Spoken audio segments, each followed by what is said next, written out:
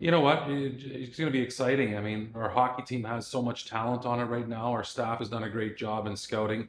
I mean, this player here is going to be somebody that our fans fall in love with. I mean, I've said before to a couple of people, like if you kind of took the speed of a Goyette and the relentlessness of a Delic and the competitiveness of a Pilon twin and you put it into a bag and then you shake it out and you put it out, that's Nathan Villeneuve. So I'm real excited for our fans to be able to see him live.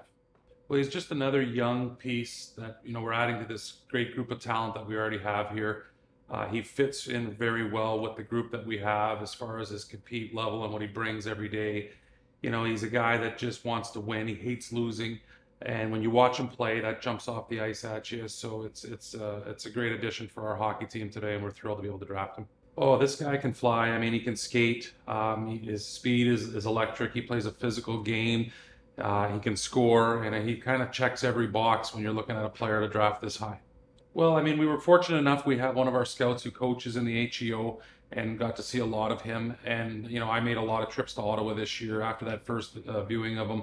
Ottawa had a real good group of players overall this year. The HEO did an outstanding job of developing their guys. So we were into Ottawa quite a bit, and he just kept impressing us. Every time you watched him, he was one of those guys. It didn't take you long to notice him in the game. He had an impact every shift. He's one of those guys that would do something every shift of the game, whether it was score a goal, impress you with his speed, make a big hit. He just has that type of competitiveness to him.